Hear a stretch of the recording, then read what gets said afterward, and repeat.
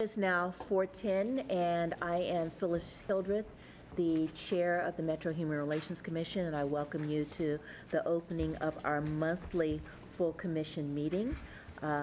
We will proceed by way of the agenda that those who are in the room have before you. We'd like to welcome our citizens and viewers who may be viewing this online, live stream, or at a later time.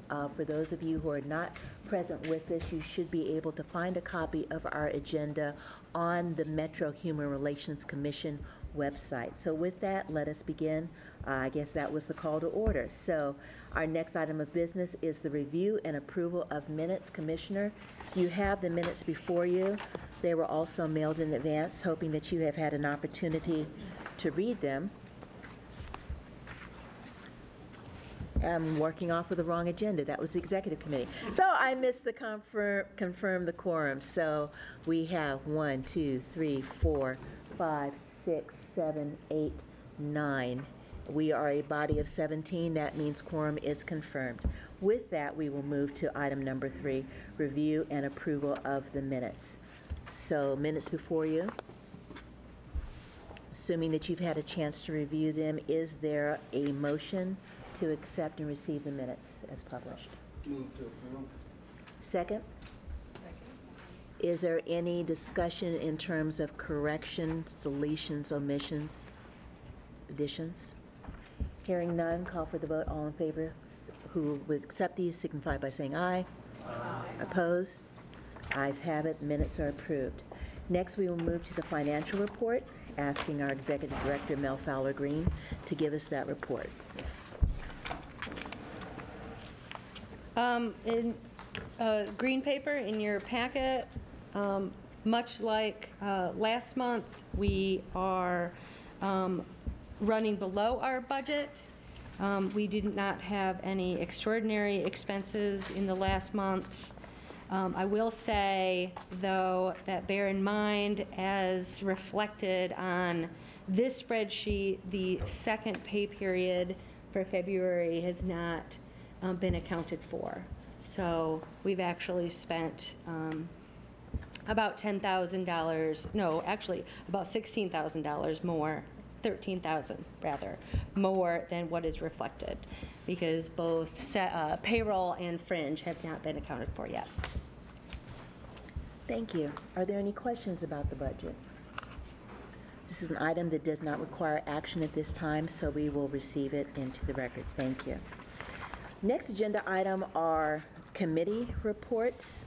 First committee being the executive committee that met here in this room at 3 o'clock previous to this, and as the commissioners may remember from 2 meetings back, we agreed that the executive committee would begin the process of getting us back on a calendar schedule of reviewing the performance of our executive director.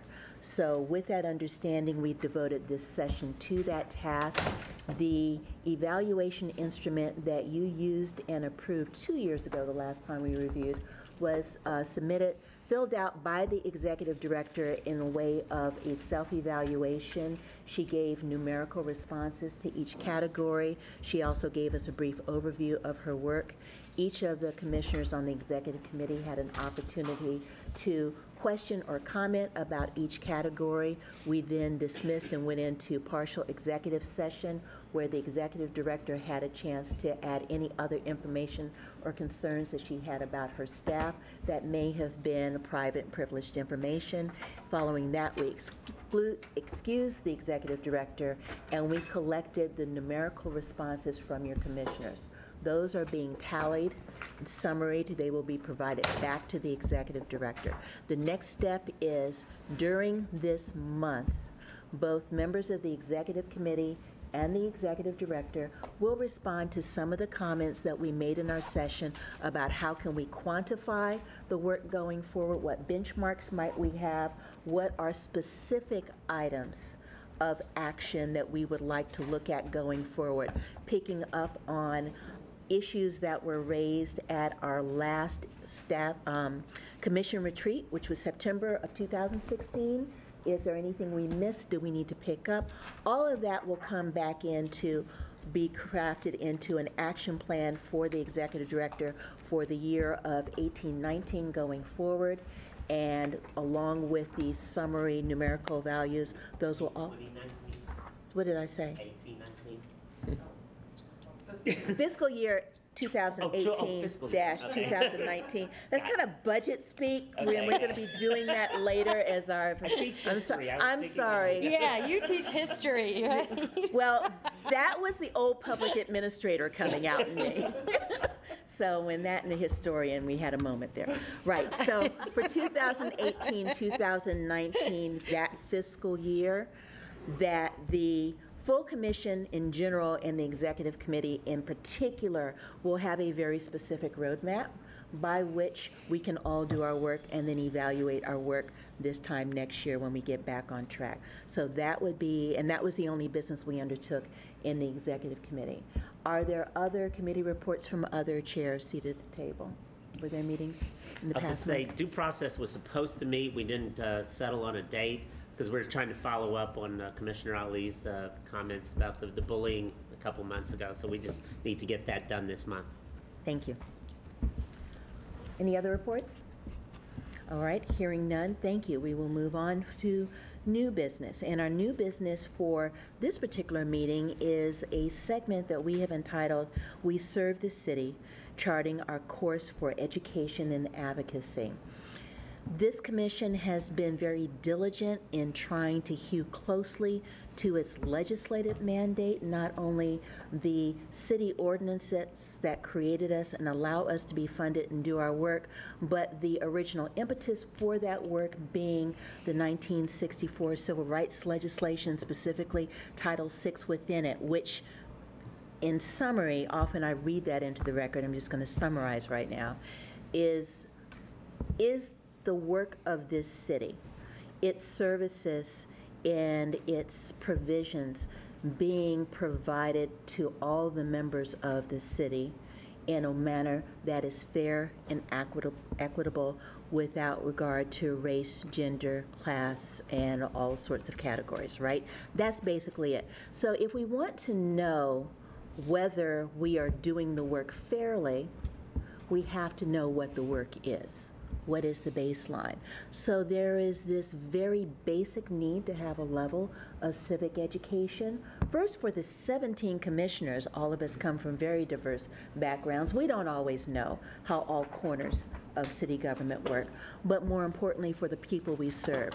And so this will then be the third in our series this year. This is our inaugural year. The first was hearing from the resilience officer of the city, the second being hearing from both the elected public defender and the elected prosecutor, jointly helping us understand the money bail system. And this month we will be looking at the budget system. And our commissioner, Janice Rodriguez, is the session convener for this particular educational piece. We thank Commissioner Rodriguez, we thank her guests, we thank all of you for once again being committed to the task of good citizenship and good governance by informing ourselves and arming ourselves with the information we need to do the work that we are tasked to do in serving this city. So with that, I turn it over to Commissioner Rodriguez. Thank you very much. I am indebted to Executive Director Fowler Green for the procuring the talent that we have today, the presenters that are going to speak to us specifically about the how the Metro budget process relates to the mission and mandate of the commission. However, their presentation may be a little bit more broad than that, and we will give them latitude to give us a good overview, but looking specifically at how the commission interacts, what we can do, how we can get involved in the process, and other questions that you may have. And with regard to question, the process that we have set up is that they'll, ideally a 30-minute presentation, give or take, whatever they have come prepared to give to us. 10 minutes for questions specifically from the commissioners, and those don't have to be logged ahead of time, but if there are additional content-related questions that anybody here participating in the forum would like to pose to the group, we'll provide 10 minutes for that. There is a clipboard at the end of this table if you'd like to sign up to make sure that your questions are heard and that they're content related. We'd love to have your name so that we know for the record who is speaking with us today. So all of that is welcome. Now, our panel today on the budget process, I could, let Mel introduce them specifically. She works more directly with them within the Metro budget process, so I will go ahead, and she was instrumental in getting them to speak to us today. So I'll turn that over to her for a moment, and then we'll go forward. Thank you, Commissioner. Thank you. Yeah, I'm very excited to have with us today a few folks that I get to work with. Jean Nolan is the Deputy Director of Finance. Tony Niemeyer is the Assistant Director of Finance. And Dustin Owens is our own budget analyst. So I get the great opportunity to work with Dustin on a regular occasion. So if you all are prepared, and we're going to let you take over. Thank you. Thank you. Let me begin by sort of giving you what I consider to be our approach to the presentation we put together here. I want to take a minute, when I'm in a group like this, I like to give you a little background of myself, and then we're going to go into letting Tony, who is the budget officer for Metro, kind of go through the process itself. Dustin's here because if we get a chance, we'd like to share with you a tool that kind of gives you an example of how budgetary decisions are made, and hopefully he can get through that. So let me just begin, first of all, to say one of the reasons both Tony and I are here together is because the finance department's in transition, has been since Mayor Berry's election and the appointment of our Deputy Director, Talia Lomax O'Neill, to Finance Director. I was also a Deputy Finance Director, and we've replaced Talia's position. And Talia, as Deputy Director, was also doing the work of the Budget Officer. So when all this changing occurred, we brought in an interim Budget Director for the first year, and then brought Tony in last year to be the budget officer for the city. So our approach, or what I'm hoping to do, is sort of give you a perspective from both ends. Me from sort of the longer end of being involved in Metro, and Tony newer, mainly to finance, but he's been in Metro government for quite a bit of time, but not quite as long as me. So my history is I was born and raised here in Nashville, and I saw the creation and implementation of Metro government while I was in high school. And when I came back from graduating from college, I started a career with Metro in 1972 as a budget officer, as a budget analyst in the finance department, and that's where I've spent my whole career. It's my belief that Metro government encourages one of the most unique citizen-centric approaches to civic involvement and participation. Primarily because of the metropolitan formation, which is a consolidated city-county approach. And I'm more or less going to be here to provide some general observations of why I think that belief to be true and what the opportunities are. But since we were asked here to give a presentation on what the budget process is, I'm going to turn it over to Tony, let him go through this budget process, and then if we got the opportunity, I'll kind of explain why I think metropolitan government provides such a citizen-centric approach to government. Tony? Thank you, Jean, and we really appreciate that. I think that I could speak, if I might, on behalf of the full commission, that that is a point that I think that this body is particularly interested in. So, thank you. I'm anxious to share some of those topics. Thanks, Gene. With me today, as Mel introduced, is Dustin. He'll be involved a little bit later. I moved down south in the early 90s from Michigan. I think we're from the same close area in Michigan. So I moved to Alabama, went to school there, migrated back up to Tennessee. My wife is from Florida. She doesn't want to move any further north than Franklin, Tennessee. And so I started in Metro in '01, started in internal audit. I actually audited the Human Relations Commission back in '02 or '03. So I've actually done work from the department side, from the audit side.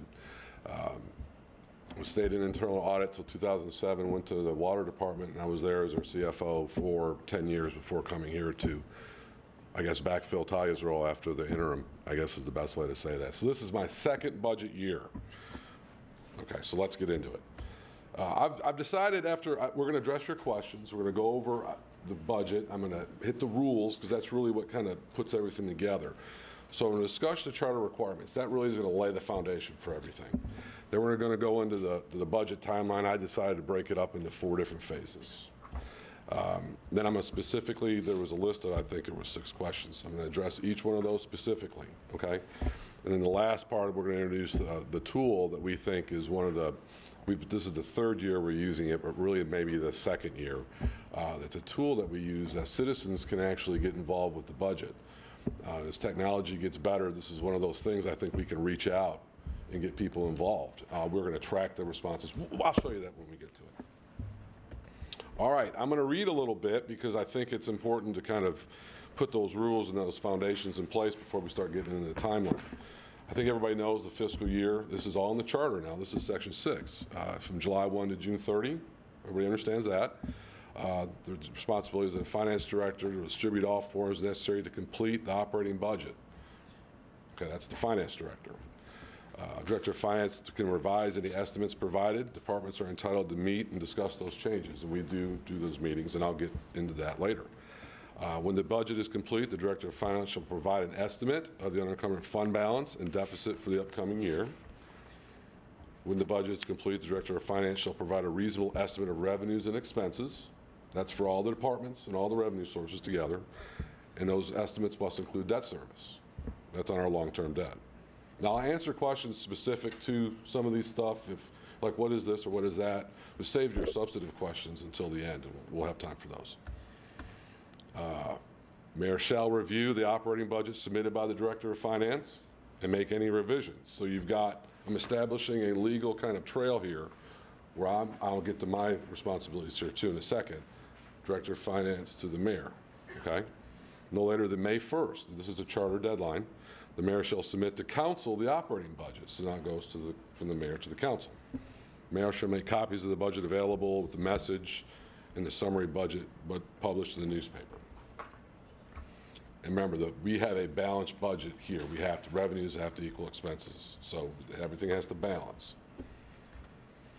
Still in Chapter 6 of the charter requirements, after approval of the budget ordinance, the council shall hold hearings for both the operating and capital budget. They shall be advertised, the council hearings shall be advertised in the newspapers again. They shall approve it by June 30. I'm using the word shall there because there's, how many attorneys are in the room? Shall is one of those things that you shall do. It's not recommended or anything like that, okay? May. And if the council doesn't approve the budget that's submitted by the mayor's budget goes through. All right, this is where the fun begins. There's a lot of things that we do in the budget office that I'm not going to go over that are just more task-oriented, but I'm just going to hit the high points for you guys. The first phase of it is what I like to call the budget communication. This is where we get together and talk. This is where we meet with departments and we start communicating what the goals are for the upcoming year. That could happen at various times. It doesn't have to happen at one specific time of the year. It's just going to be towards the end of the calendar year going into the next months. We'll provide general instructions for everything that you're supposed to do. This is when we met with Mel, I think in November this year, we went over This is where we talked about the status quo budget and things like that. The second part is budget preparation. This is where we'll provide the departments a schedule for the revenue, for capital and the operating expenses to all the departments. We'll compile, we'll send it out to the departments. They'll send it back into us. Either they'll enter it into our system. It's called Hyperion. It's online. It's a system to gather the budget information. And we'll put it all together. Of course, there's back and forth where we interact with the departments to make sure that the numbers are right, and we'll confirm that with them. And then we'll typically hold a second meeting. This is where you'll either meet with me again, and we'll go over your budget submission and any other issues that are out there, or you'll meet with the Director of Finance and do the exact same thing. It's just really a preference of the Director of Finance. During these meetings, we like to get people ready for the mayor's meetings, the format, structure, what you need to be prepared for, what you need to go over. So that's really what we try to do there, to make sure that we don't want to send the department, any department, and this doesn't go for this department, it's any department, into a situation where they don't feel like they're prepared. So that's really what we're trying to do, is prepare you, the department, to get ready for the next step. All right, phase 3. This is the budget delivery phase, I called it. Around March or April, we'll get everything together for the Director of Finance, and we'll get it. Remember I talked about Director of Finance, Mayor, and Council. This is that step right here. And that's when, after that, the departments will meet with the mayor and go over the budget. Now, and I didn't really mention the capital budget, and I'll be happy to answer questions on that. But there is a deadline by the Planning Commission has to approve the capital improvements budget. That's really, it's a huge document. If you go out there and look at it, it's huge. They've tried to tie it in with Nashville Next, so there's a connection between what the city wants to accomplish long term and what the budget requests are. It's really 1 year, which is the current year, and then 5 years of additional time that's really used as a planning document. It's not really, everything's not set. It's just that one current year that's set. So in this year, it would be 2019. 2020, 21, 22, and so on. Those would just be placeholders really in planning. It's just the current year that you really use it for. But we gather that at the same time we're gathering all the other budget information in the beginning of the calendar year. May 1st is again, remember back in one of the other slides, I said May 1st, the mayor has to present here it is again, I'm reinforcing that. We file the budget ordinance. That's the initial one on May 1st. That is required. That's when we'll work late nights putting everything together, because that's all the last minute changes and everything's got to be done. That's the fun stuff. And then May 15th, the CIB is filed with council. That's that big document. And I didn't mention this, I'm going to go back to it. I don't know how much you guys have had interactions with Metro in the budget process, but from the capital improvement budget is generated a capital spending plan. That's actually what gets spent. So just because it's in the capital improvement budget doesn't necessarily mean it's going to get done. You still have to approve the spending authority for it. Okay? Budget approval. May and June, the council will take everything we've given them, capital, operating budget, the ordinance, everything. We'll create a budget book for them, and they'll review all that information. That's when they start holding their hearings. One of the things that's very important, and that I always like to bring up, I did a presentation to the mayor's office, to their staff, and one of the points I really hit home with them is that the finance director is responsible for establishing the revenues for the government. Council can't go in there and change that. They can categorize things different, but they can't change that. That's that role's responsibility. So once that's kind of set, it's set. Okay? June 30 is the deadline for the budget approval. Again, that's a charter date. They can approve it any time after they receive the recommended budget, but must do so in June 30. Remember, this is I'm kind of building in the rules into the kind of our process. If they don't approve the budget, if they get it in May 1st and they don't do anything with it, her budget becomes the final budget. It gets adopted. That's it. But if they do, typically we call it a substitute ordinance if the council goes in and makes a few changes. There was a handful of changes last year to the budget. that it ended up becoming the budget ordinance, the substitute budget ordinance.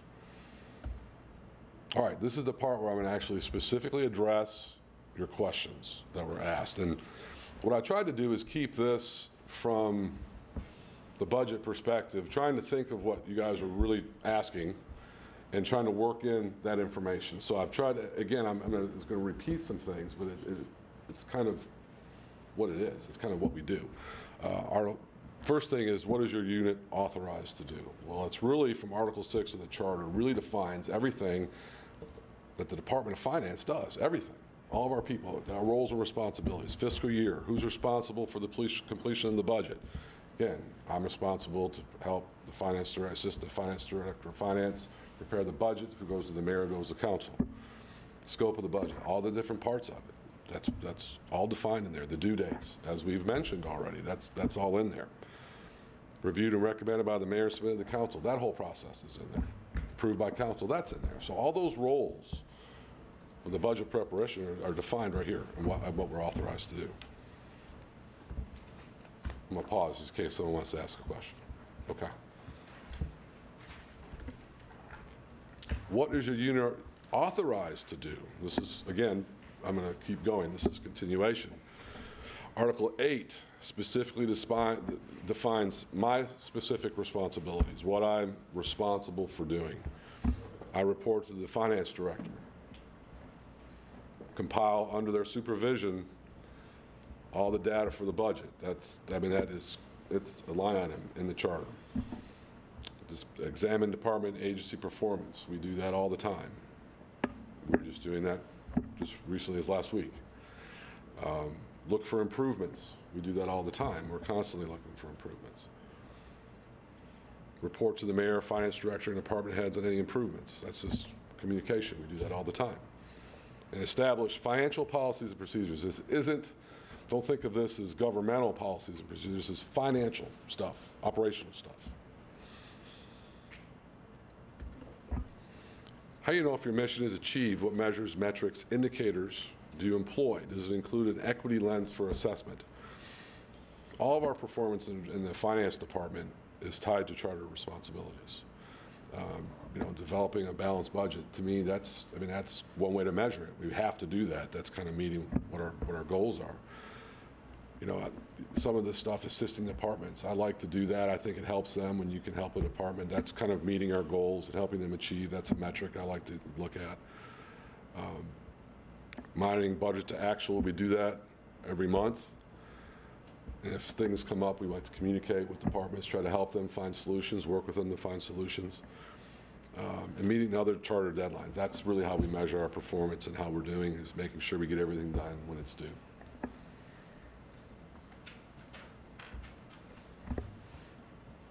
Same thing continued. We're a member of a lot of people are, and we report to the Government Finance Officers Association. There's standards that set out for the budget book performance and completion. There's a lot of different standards. It's several pages long. We've received that award for over 25 years, which means we're meeting the standards of our profession. So I think that's a good thing that we're meeting those standards. So that kind of validates that what we're doing is within with what we're supposed to be doing. I think the biggest and important thing, I think this is probably what you guys need to hear from us in the finance department, is the policymakers establish policies. We don't do that. We're implementers of it.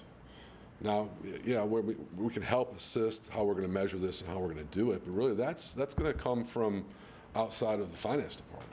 The mayor's going to set priorities, and that's going to trickle down. Or the council's going to have their own priorities, and that's going to trickle over to us. But it's really, those are the people that do that. It's not really us. Like last year, for 18, what were the mayor's priorities? Education, transit, infrastructure, affordable housing and the homeless, public safety, community and economic development. We had specific measures tied to each department's budget request that track that, so we can measure how many people submitted by what category. And we can report on that if necessary. So that was just something else that we did.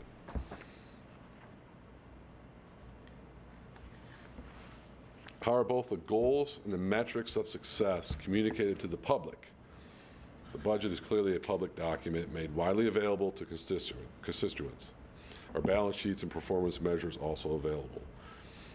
Yeah, we report. Everything is online. I'm going to have a page of links at the end of this, which you guys have, if you've read ahead, you've probably already seen it.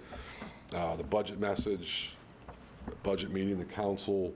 You know, we've got budget books that go back to 1992, I think, online. We've got hard copies going back to before when you started, I think, in 72, I think. Always go to archives. Yeah, keep at least one.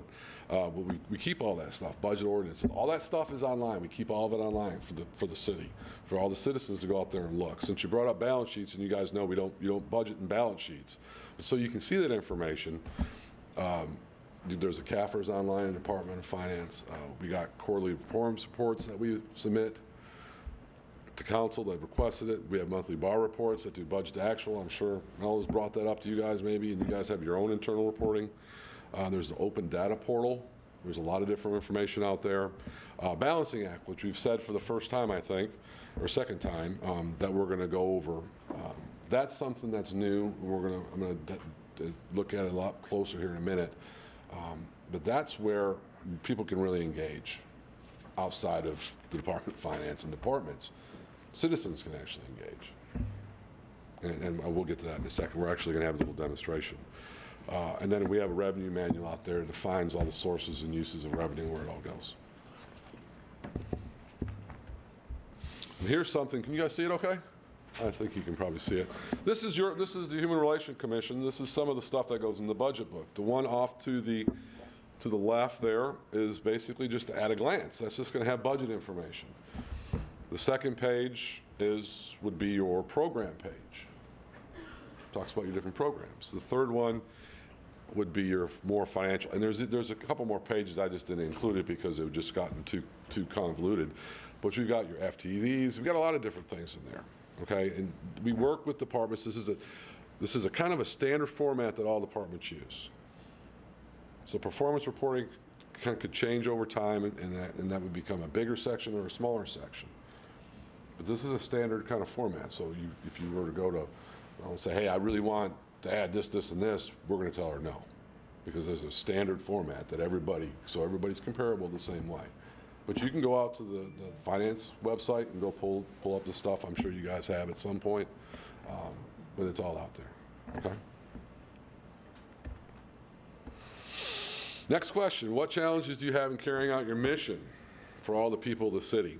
You remember that we work for the mayor and the council, so that process right there is, we don't set our own policies. So it does come from somebody who's elected to represent their constituents. We make all the information available online as soon as it's final, as soon as we can. Okay. Balancing Act, again, that's going to be something we're going to use. The council has public hearings. You can attend live. You can watch Metro 3. You can watch this. There's even archived videos out there. I hope that everybody had a chance to go out there and review the videos that we had. That was my, I think, first month I had to come in and do those videos, so that was fun. But we don't provide direct other, I'm going to kind of put in quotes, other services to the public. I mean, everything that everybody does in the government is public service, but we don't interact with the public, except for stuff like this, I think. We don't, as a budget officer, I work with departments. We represent the public, I guess, is one way to say it. How can you guys help us meet our equity inclusion goals? Again, policymakers drive the overall goal for us. We prepare the budget to meet those goals. We help them. Be aware of where you guys can engage, I think, is the biggest thing. And I've talked about that, is interaction with council. You guys have this committee. There's a lot of things you can do there. I guess the good question is, where do you think you can be more? And can we help you do something? Can we? I don't know. That's a question to you guys. How can citizens learn more, engage, and assist? Again, I think it feels like the finance department's a little closed off sometimes. With technology now, I think that the balancing act that we're going to show you here in a second is going to, I think it's that first step to really allowing people to get in there and see. It's going through a software upgrade, so I don't know where it is status-wise, but the last year you had to go in there and change it by 1%. Well, that would mess it up because you couldn't really change anything else by that exact same amount, so it's kind of clunky. The new one, you can actually change it by increments of dollars, so therefore you can go in there and you can increase, I want to increase this budget by $100,000. You're going to have to take it from somewhere because you've got to balance the budget, so where are you going to take it from? So that kind of sets that. It helps, I think, visualize when you can actually see it and kind of do it yourself.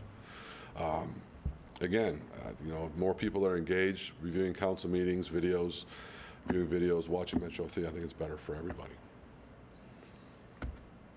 And here's an example of the entry page into Balancing Act that we're going to go into in a second. But a little bit about it. What is it? Balancing Act's an easy way for people to learn about their budget and make choices. It's just a really good way to go. You can sit at home and do it. Can you do it on your phone? I think you can even do it on your phone. So, I mean, it's a really a good way for you to play around with the budget during this process. You can try to make your own budget decisions and move things around. You can move $1 million over the Human Relations Commission. Where are you going to take it from? But it only focuses on general funds. So we're going to exclude, for right now, I mean, I think down the road there's going to be improvements that you can do this. But right now it's going to exclude things like water services and all the enterprise funds. They're not included in this. So you're only dealing with the general fund departments. What are the sources of revenue and where does it go? I thought that this might be interesting for you guys to see. 2018 revenue, which is equal to expenses, is $2.2 billion. The majority of those funds were derived from the following. Property taxes, a little over $1 billion. That's 45% of the revenue. Local option sales tax, $413 million. That's 19%. Other government agencies, $420. That's also 19%. I think when you talk budget, you have to talk about revenues, you have to talk about expenses. Again, $2.2 billion. Majority of those funds are spent on the following. Education, $879 million. That's 40% of our budget's on education. Law enforcement and care of prisoners, $261 million, 12%. Debt service, $281 million. So those are some of the big players. Okay, I'll leave that up for a second. But it's kind of interesting when you look at it. You say, where is our money going? I think a tool like that, like Balancing Act, when we go to look at it, I think you can kind of see that a lot clearer. So I think it is. That's why I keep talking about this tool. I think it's good for people to look at. When can we use it? We can use it now, but it's going to be for fiscal 18. As soon as the mayor's recommended budget's filed, we're going to update it, and it's going to be done. I think probably the next day. I think we can get it done. It'll be done the next day. It's going to reflect what's in the ordinance. Okay. Anytime after that, you guys can go out there. Anybody can go out there around the country. I think you had to enter in your zip code. It tells you when you looks at your ISP. So if you're in Atlanta and you're actually filling it out, when I get a form back, it will say a participant in the Atlanta area has filled it out. So that way, when I make a report, I can say X amount of people in Nashville has looked at this, while we had 2 or 3 people in Atlanta look at it as well. Yeah. So we can tell. I don't know if other people need to be commenting on our budget, but they can. You can move expenses around, look at things. You can't increase or decrease debt service, operating transfers, okay? Because you can't change debt. That's a commitment that has to be paid. You can, once you submit it to us, we're going to gather that information. I don't know what we're going to do with it yet, because if we only get 5 people that have done it, which we'll have a lot more than that, but it's not going to tell us a lot. If we have 1,000 people that have gone in there and done this, then we're going to look at it, try to figure out a way to report that and maybe communicate it. And once the final budget is whatever that is, if it's the one adopted by the mayor ultimately or the council, we're going to update and have that in there too. Here's the links. You guys have got that. I sent it to them all electronically. It's in a PDF. All the stuff is out there. Department of Finance. It's just there's lots of ways you can get lost in the Department of Finance when you start getting into the budget stuff. But everything I've discussed is out there. There's links to all this stuff. You go out there and look at it. Okay. Dustin, you want to come up here and do the? There you go.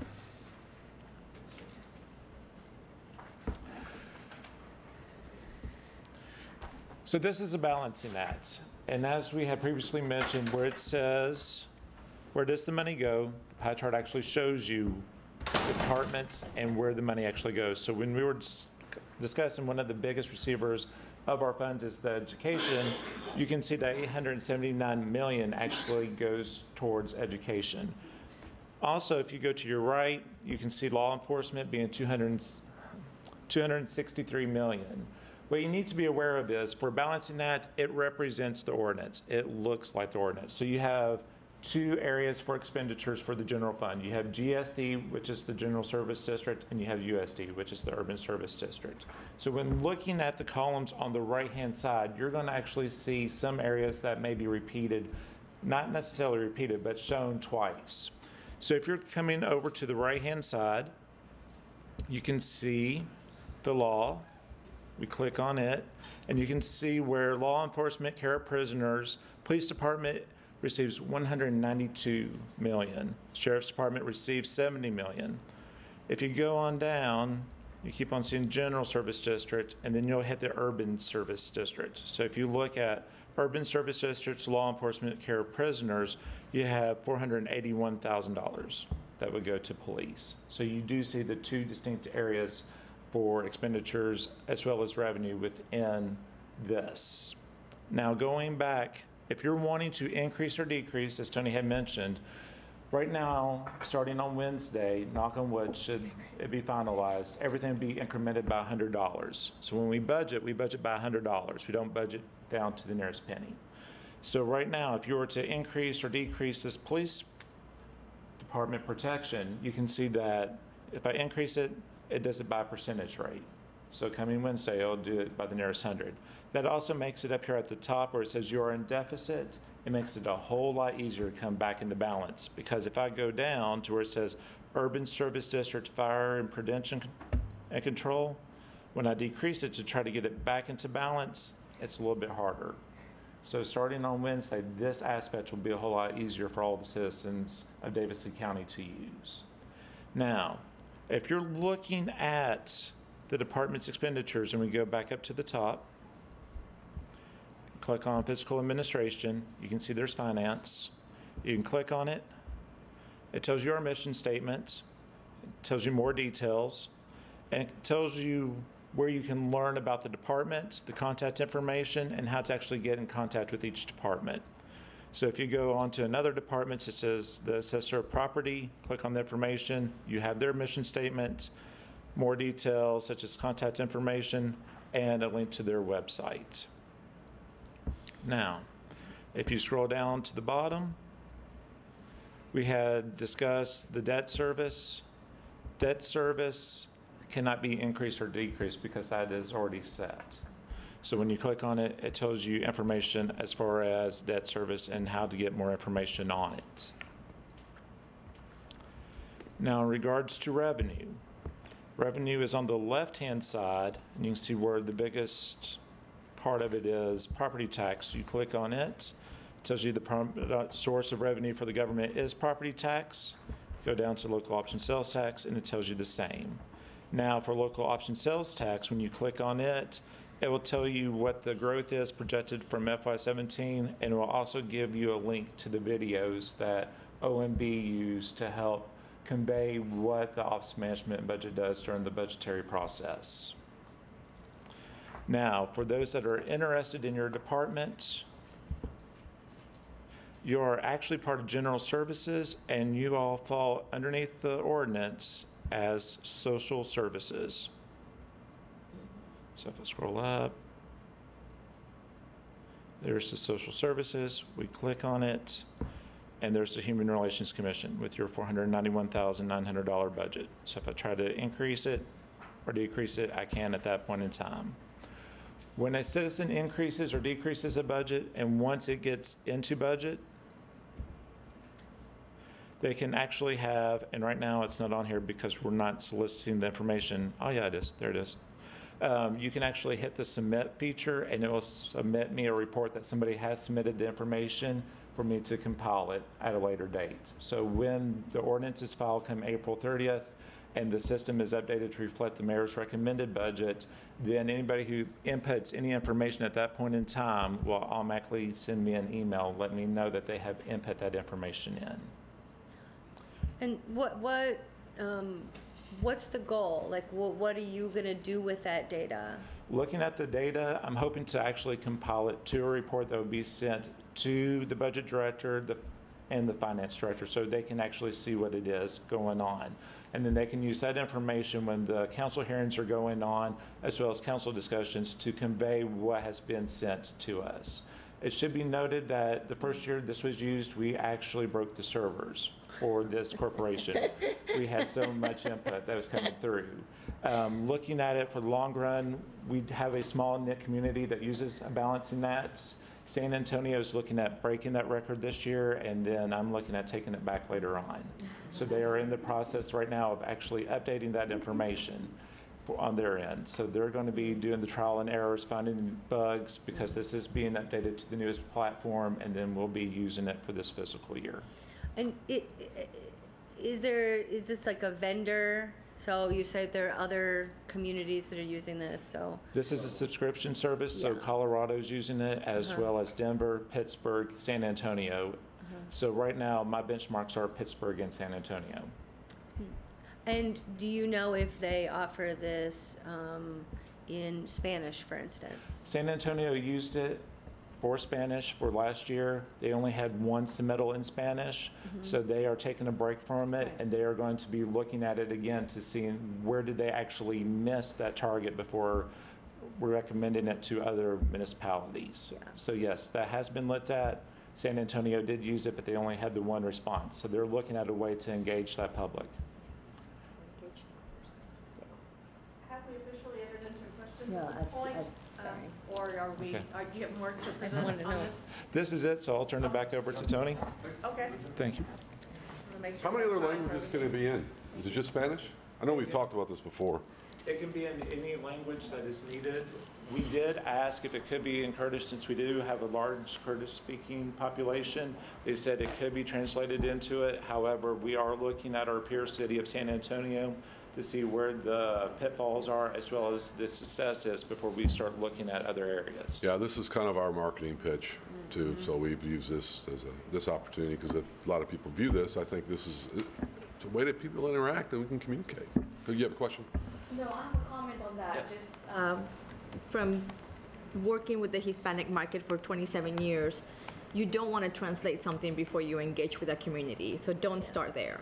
If Okay. you are actually going to do this in Spanish, you need to create a relationship with the community, engage them in a whole process before you spend money Use you translating guys. a tool, especially online tool that Latinos do not use. We don't answer surveys online. We don't like to communicate online. We like the human touch.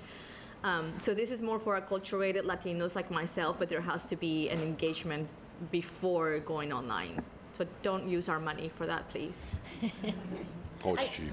I think that also speaks to, when you ask, like, how can Metro Human Relations Commission When we help do this, we you? might get with you. Right, that we have at this table this like really deep wealth of information about how to engage constituents. So I guess if you guys have seen this, I guess officially, questions?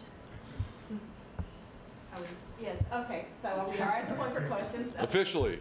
Officially. And all three of us, I mean, it depends who's going to answer. I mean, it could be any one of us. You ask us. Commissioner Rodriguez, would you like to moderate? I will.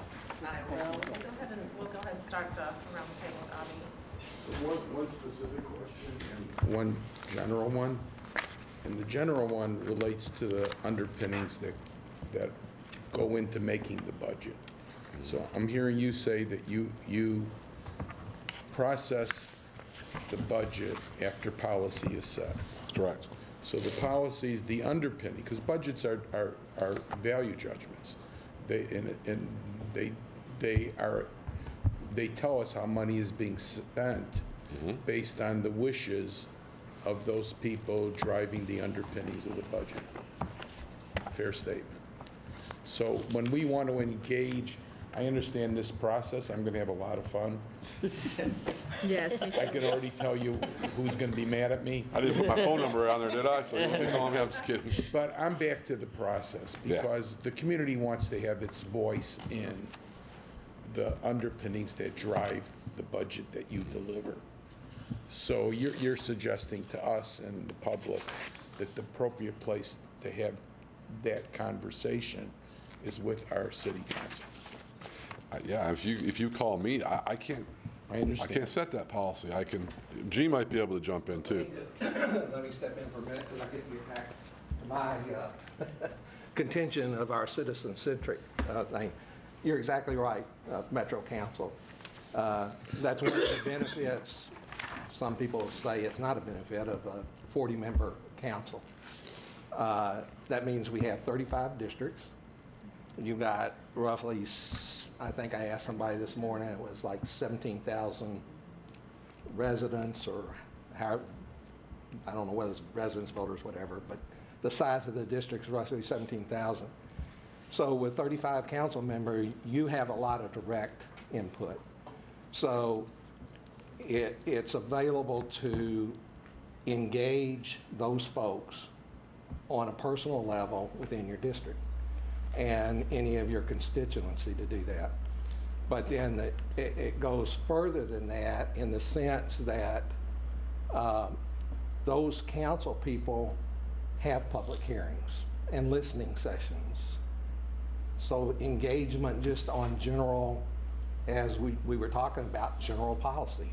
What do you, the Planning Commission and their efforts to develop the plans for each district is a way to set a policy of what you want the district to look like, and you have input there. But even beyond that, Metro's set up, and this is where I get to the citizen-centric and the participation opportunities, that we have in the probably just a little over 32 commissions, boards, and authorities, all of which have people like yourselves managing or making policy decisions for those agencies. And so that is a place of engagement, even to a lower level, or to a, I don't know whether you call it a lower or a higher level, but to where the real decisions are coming on how they allocate their money and spend on. And they're all having regular meetings, they're all posted, they're having listening sessions. So all of that is a place where why I think this is really a haven for citizen activism and engagement in government participation and interest. So that's why I stand, why I make my point. Let me throw a little quick comment too. I was in a department, and I've seen it from the department side, and I didn't really get involved a lot with what was going on in the budget process when council's having their hearings. But sitting up next to everybody and being involved in it, the council does get involved with a lot of stuff. I didn't really realize how much they do. They really are engaging. So if you guys become interested and you do that connection, they will. I mean, they're constantly up there talking to us about stuff. So there is a huge amount of communication that goes on. Okay? To the point of very interested in this work and your opportunity to give citizen participation in budgeting. And thinking about that, and you mentioned some models, San Antonio, Denver, and other places. Did the city also consider models of participatory budgeting, exemplars being, say, Vallejo, San Jose, where there's an entirely different model of citizen engagement, that there is a topic, there are a number of persons who apply to be convened, and they go through an iterative process. So rather than having 100 citizens sitting at their various ISPs, toggling in and out, they are actually coming together. Was that considered and weighed with this? I'm just wondering I think how that happened. there's a couple things. And Gene, you might have to jump in a little bit. Sometimes we try to compare ourselves to similar government structures. We're a metropolitan government. You know, city managers type of structure of government is going to be different. We've got a lot of council members. So we look at that. We just looked at the group we looked at and mentioned because they were using balancing act as a way of through just connecting that way. So to answer your questions, no, those other cities. We try to keep it within peer cities that we normally consider ourselves being like at some level. Like when we Denver. do stuff like this, we try not to be not comparable to somebody, especially in the structure, population density, things like that. All right, So thank you. I think that may have answered your question. And just a quick note too, what you described reminds me to a large extent of our resilient cities efforts, where they had that engagement of large groups of the community. Now, we haven't used it budgetarily per se, but that level of input is occurring and will filter down. But so, yeah, we're familiar with it and I understand. was just wondering, because there is scholarship in a number of jurisdictions around the country that are particularly looking at participatory budgeting, and this seems similar but different, and I was just wondering if that had been brought into discussion as I well. just wonder if But we'd your have to change answer is charter. very helpful to me, thank you. Okay. Going to Commissioner Ali and then to Commissioner Gomez. Well, thank you for the presentation. It Sure. was really, really great, very informative. And Gene, congratulations on being in this since 1972. I mean, that's really, you've seen a lot. So Yes. I did pick up on the very first few minutes when you were presenting that you said the finance department's in transition. And I didn't, maybe I should know, but I didn't quite know what you meant by that. Yeah, and it sounded a little graver than what it was. It's more who's taken on different roles Okay. since the new administration came in. And Tony's new to the budget officer role, but he's certainly not new to government. I'm not new to the administrative role, but I'm preparing to exit the premises. And so I'm developing resources to fill in there. And then we've had a couple other staff changes, so it's more where we're headed. And it was more just to explain, Tony could handle this by himself, Right. but I enjoy doing it, and it gives, like I say, it gives me a chance to tell y'all a little bit about myself. Okay. Commissioner Gomez. Thank you. On the requirements, is every department required to submit a budget on an annual basis? They don't get one, they just do what they got last year, so yeah. I'm sorry? Yeah, they have to. Okay. If they don't, I mean, we could just roll their last budget they submitted forward and they don't get any improvements, if we're accepting improvements Okay. that year. So So is yes, it they my would have to. understanding that this year the mayor's not having hearings on the budget, or? No, she is. No, she is. Okay. Everybody's received invitations, they start March 19th. But I think what she might be speaking to is we're not submitting budgets in the manner that we did last year. Okay. You're right. It's not exactly the same way. Typically, in a typical year, you'll go in and we call them budget modifications. You'll submit your modifications to your budget. This year, we put some filters on that, only accepting it for these criteria. So it really cut back on the amount because we were starting off, which we communicated, with a status quo budget or no increase to your budget unless it's a regulatory thing, contract increase. There were some specific things we called out where you could go back and request that. That didn't mean you got it. That means that we received it and reviewed it internally, and we're still doing that now.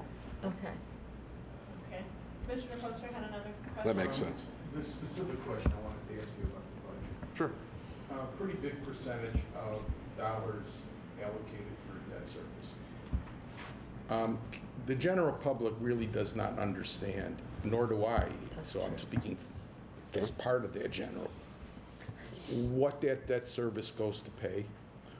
Are they bonds that were issued that we're obligated to? And what are those bonds issued for? And if we wanted bonds issued for things like affordable housing, That whole process goes through city council. And is there a limit on how much our city can afford to take on in debt service? I can jump in and you can, okay. That's a big question, and that's actually what you I'm asked. sorry, but It's we okay, hear I can that, address it. we don't know what it means. Yeah, I can address it. What you're asking for information-wise is a lot. The projects, because that represents a lot of projects. Now, let me go in and explain just kind of the way, maybe a good way to approach it is just take a single project and then maybe kind of expand. Whenever there's different types of expenses. You have operating expenses, which are part of your operating budget that you guys have.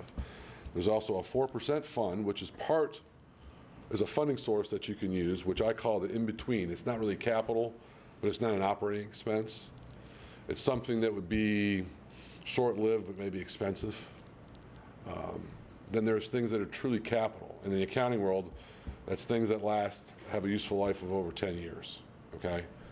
No, over 1 year, over $10,000. So it's got to be expensive. So when you're going to capitalize something, you're going to tie it to a bond issue, probably. You're going to finance it through debt. That's where this debt service comes in.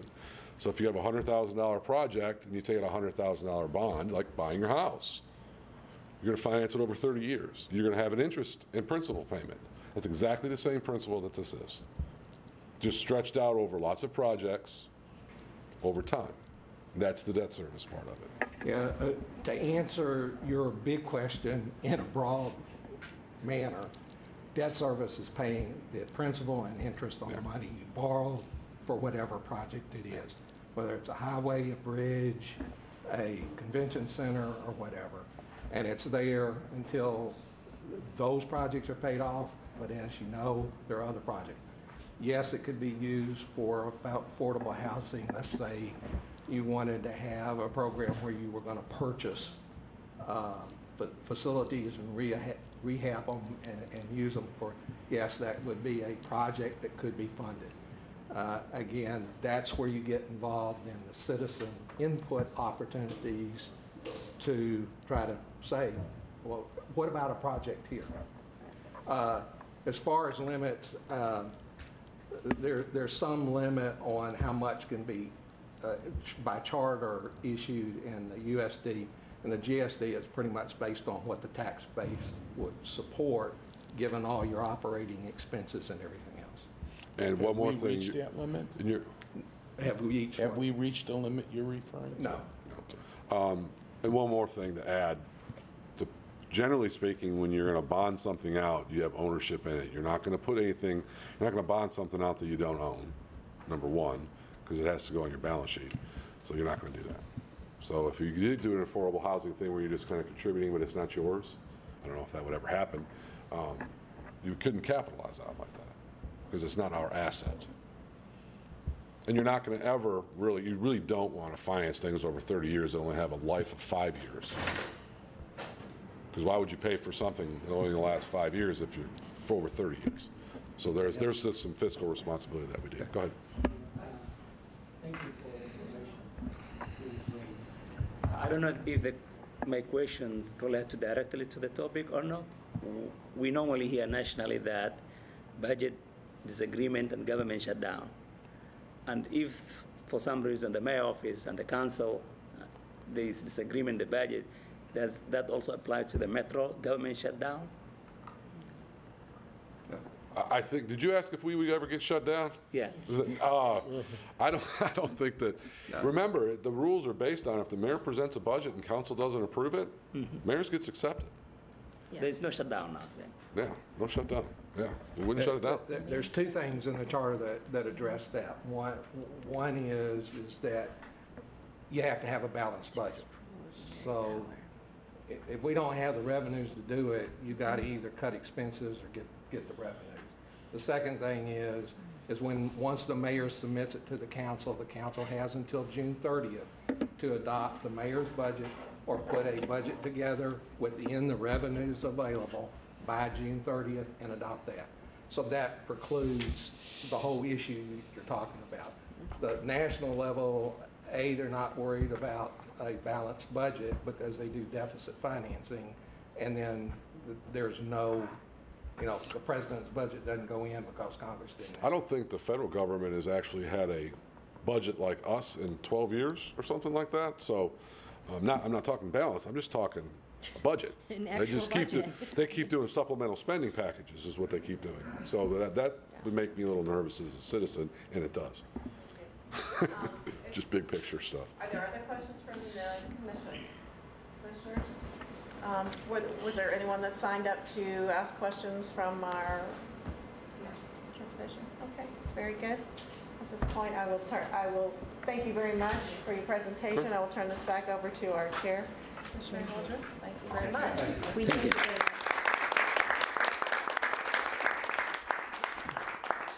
We thank you for this illuminating and informing presentation. You did meet, I think, the expectations and desires of the commission in specifically providing us with tools, and by being so kind as to answer the questions we posed. Those slides are probably some of the most powerful because they boil down succinctly, point by point, what citizens can be looking for when they're looking in a certain area and wondering about the funding and how to drill through. So your responses, along with the links to the resources and this taped presentation, are going to be invaluable, and we thank you for your service. I was giving Mel a hard time. We were talking about, I said, right in the middle of the budget season. I said, this is actually the best time to do it. Yes. And I said that, didn't I? Right, Okay. absolutely. This is the best time to do it because Right. everything's just getting started. So this is That's the right. time to do this. Yeah. Thank you. You got it? With that, we have, yes? The comment, and I really appreciate the candor about where it's best for citizenry to get involved in the budget process. Yeah. It's not just in the software we could add input in, but it's the encouragement that we need to be talking to our policy makers to make sure they're sharing with those of you carrying out the budget that our values are reflected in that budget. Thank you. So with no further comment, gentlemen, you are welcome to remain for the rest of the meeting or to be dismissed at your leisure. We will now turn to the Executive Director's report for the 15 minutes we have remaining. Great. I will actually start with a budget update of my own. As Tony said, budgets will be submitted a little bit differently this year. We do have one very, very small contractual increase that we've included. That's our rent is going up very slightly. Like it's $600 over the whole fiscal year. So other than that, the instructions for departments were to submit, it's just a flat budget from this past year. There is, however, right this minute, as you probably know, the council allocated a supplemental to the hospital, to general, and departments, including ours, are being asked to find ways to save for this fiscal year. There's 4 months left. And so we've been given some savings expectations. I believe it's clearly a negotiation. I will say that the initial ask was $75,000. I'm sorry, we have $75,000 in our total budget for programming. Every other penny in our budget is fixed costs. That's salary, fringe, rent, IT services. So every bit of programming that we carry out in our office, all office supplies, everything that is arguably discretionary comes out of that just about $75,000. So last week, we were told that the savings expectations for our department was around $45,000. Without cutting deeply cutting programming for the next 4 months. I'm not entirely sure that we can meet that savings expectation. I'm sorry, you have to save 45,000, like not use $45,000? Right, that's the request. I did my staff, particularly Mark and I, did a hard look at what obligations we have for the remaining 4 months, what commitments we've already made. And I can find some savings. And I will also say that I think I personally, and I believe this commission generally, wants to do our part with regard to the finances of the hospital. So we are very committed to find savings in the remainder of our budget. And I believe that we can keep our core programming for the next 4 months in place and still be able to save around $23,000. Marissa, do you have a question about that? Yeah, we have the additional private fund. Can some of those programs be shifted to that fund? That's a very good question, and the answer is yes. And in fact, I met with our community, our support fund at the Community Foundation last week, requesting some funds to support the production of the next 2 pamphlets in our affordable housing educational series, which I had intended to be done this fiscal year. I'm also pursuing some private funding opportunities for our IFTAR, and perhaps even for to support the additional mobile diversity seminar. If you recall, we generally do 2 mobile diversity seminars for the police academy each fiscal year. Because they're running overlapping classes, this year we were asked to do an additional one. So yes, I am pursuing those opportunities. And I think if some of those come through, it may be that we can have some additional savings. But without cutting some programming, and without additional funds, I believe that we can save somewhere around $23,000 to $25,000. One question about the mobile diversity, is it subsidized at all by the police budget? It is. Can they do more, or how? I mean, or has that been? Yeah, everyone's being asked for savings. Sure. And I don't know the level at which other departments are being asked. I do know that the ask for us was admittedly aggressive. Right. So that's why I viewed it as a negotiation. Okay. But yes, so the police department absolutely does share costs with us for the mobile diversity seminar. The bus, they pay for the printing of the resource guide. And so at the end of the day, I think both of us are paying about the same. My follow-up to that is that with regard to the support organization, the 501c3, do they have that designation? And my question for that is for pursuing grants, or perhaps some kind of pass-through, something that we might be able to fundraise either through them, Yes. through that 501c3. Yes, so here's, and I had this very conversation with them last week as well, that we can do some fundraising for particular purposes, and and let me take a step back to say that the way that our support fund generally works is we can ask for up to 10% of the total fund each calendar year.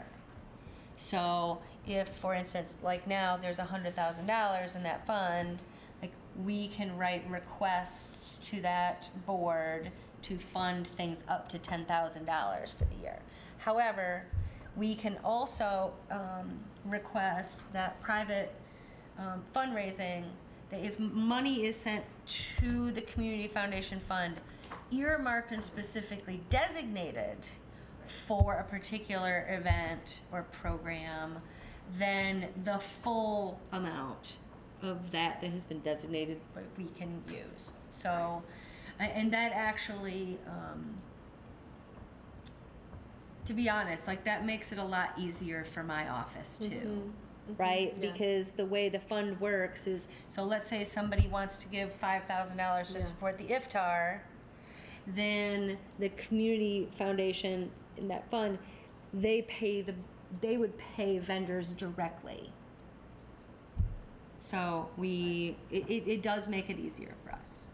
Does it have to support a program, or can it support the commission? If it is generally to support the commission, then it is governed by the rules of the fund, which would be they can only pay out 10% of the corpus. And that's how the fund is replenished Yeah, normally? absolutely, that's how, yep. But they can take designated donations earmarked for specific programs, right, which we would have access to the full amount. What is the cost of the police training, the diversity mobility? We spend about $3,000 per. Now, we also got an increase in our budget last year of $6,000 to support that very program. So, yeah, without that additional $6,000, it would be pretty tight this year. Speaking of the mobile diversity, unless there's other questions about that. Just still let us know if there's any steps we can take that would be of help in this process. Yeah, I definitely will. I'm set to have a meeting on March 16th to discuss with, likely with Tony and our budget analyst, where I think we are and where I think our savings can be found. There might be some hope that they will accept that as a fair contribution. Yes, that's absolutely right. Obviously, smaller budgets are more greatly impacted. Yeah, I mean, $45,000 is over 50% of our discretionary funds.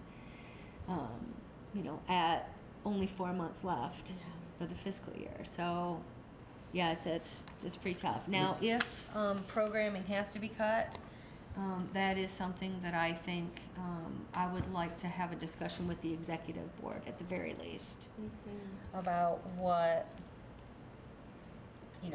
where priorities lie. Do you think that number came from a calculation that was based on the discretionary? No, what my understanding is that they took the actual spending as of the end of December, so half of the fiscal year, and based expectations for the whole fiscal year on that number. The problem for us is that a lot of our spending and programming occurs in the second half of the fiscal year. So those departments that spent their money up front were hit less. Well, Probably. that's presumably true. And that's not That's right. That's not to how. me, you shouldn't get punished for not spending your money early in the year. Well, I will diplomatically use every argument I can make. Yes. We're happy to argue And you will with also use your executive committee for other ideas maybe That's formulated. and shared. exactly right. Thank you. Did you say that this was a 4-year? 4 months. No, 4 months. This is like savings for this current fiscal year. And this won't happen again next year? Well, we don't I have no idea. We don't Let me know. know about it. We don't know what our budget will be next year. No. Yeah, we don't know that No. yet. And it could be $45,000 less. And my last point is, that's why I asked the question about budgets to departments are moral statements, not just fiscal statements. And that's the conversation we might want to be engaging in with those who make the policy that drive their work. I would also say, just to put as an exclamation point on this issue, this is exactly why we have been so diligent to have conversations and frame our work around legislative mandates. Because there becomes, not only is there a moral imperative, but arguably, there is also a legal imperative that when an agency or entity is cut below its ability to deliver its legal work, not just what we want to do, but what we may have to do on behalf of others. For example, if our Title VI compliance and training, et cetera, also is back into the second half of the year, and it is not able to go forward, then there are different implications about cutting that. So it is not just a matter of we can't cut salaries or we can't cut debt service, but query whether legally mandated functions can be cut. That's why it's so powerful to know and own one set of legal mandates. Absolutely. And I'm sure your executive committee will take that conversation up Great. in due season. All right, I want to run through, we're at the end, but I do want to run through just a couple of other things. Mobile diversity seminars, like we said, 2 of them coming up March 28th and June 13th. If you're interested and available, we would welcome volunteers to assist, to participate. Please let Barbara or I know if you're available on one of those 2 days.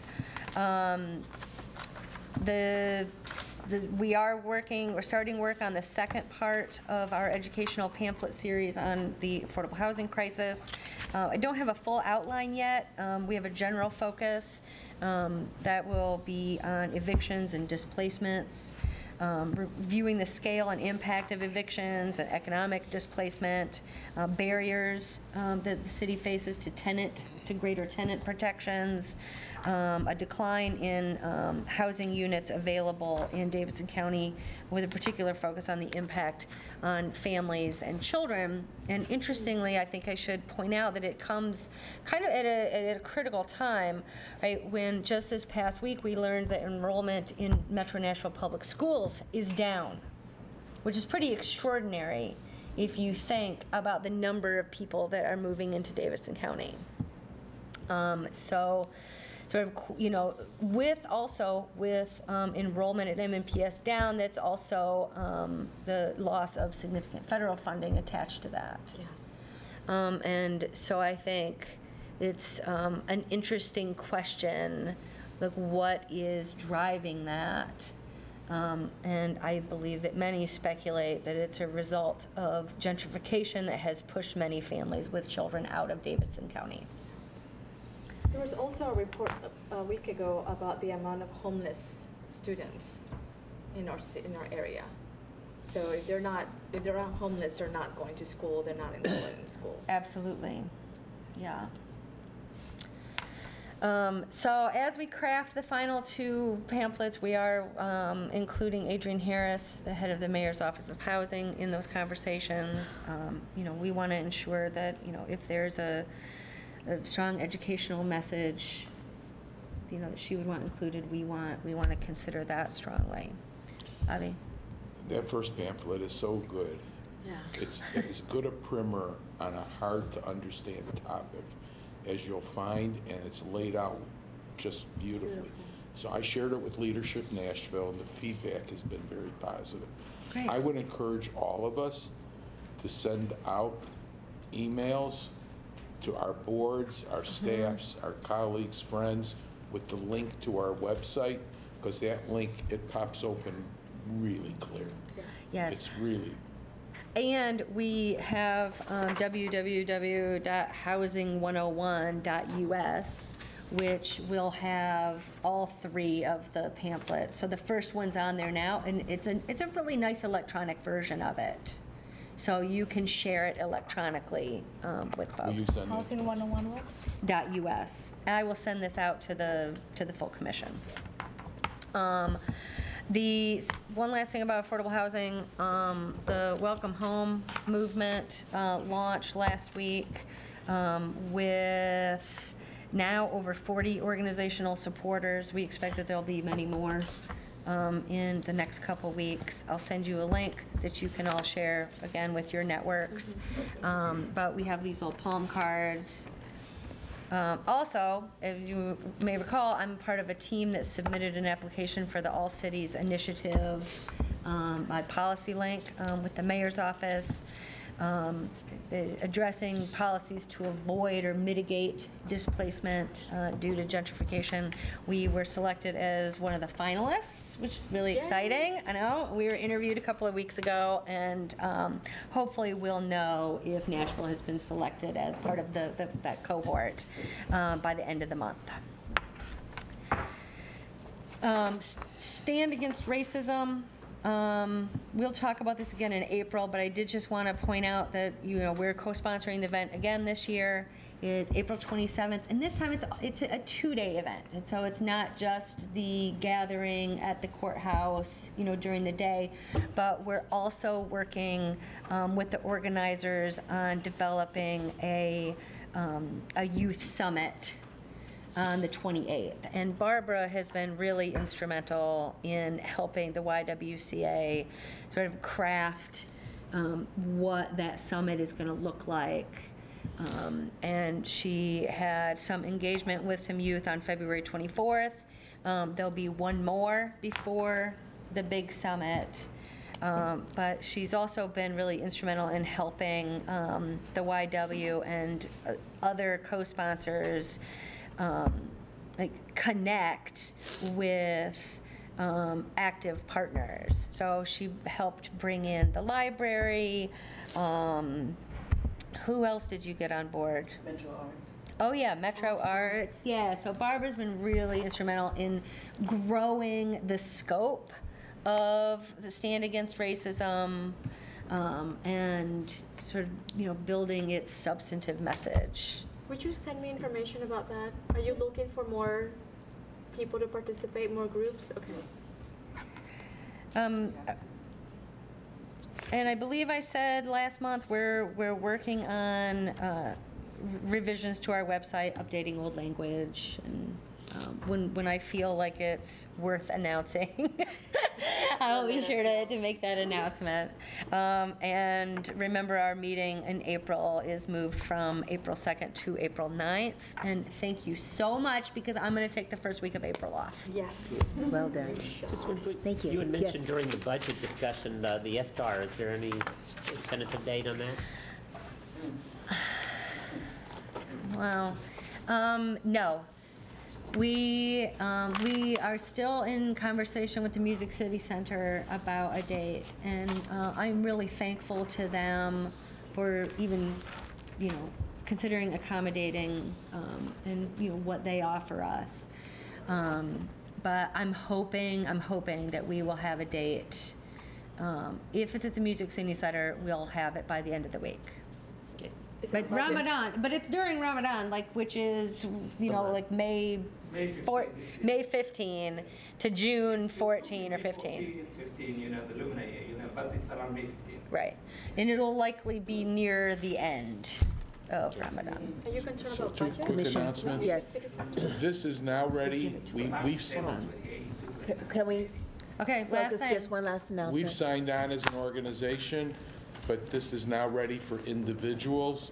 So if you don't mind sharing this website with your contacts, individuals can sign up now in support. And lastly, if you're available, would really enjoy having you at our Jewish Community Social Justice Seder, which is the 13th. And you should have received another one of my pestering notes today. Got two. You got two? Thank you. And you'll probably just get one more, so don't. Yeah, it's really wonderful. But please sign up and join us. Thank you. And before we dismiss, I would just like to acknowledge representatives from the mayor's office, particularly the mayor's office on New Americans. Thank you for coming, and if you need to have a word, you may Thank you close. for having me. It's good to be here. Hopefully I'll be here every month. Yes. Thank you, wonderful. Thank you. So with that, if there are no other pressing new news or announcement, we stand adjourned. Thank you very much. Thank you.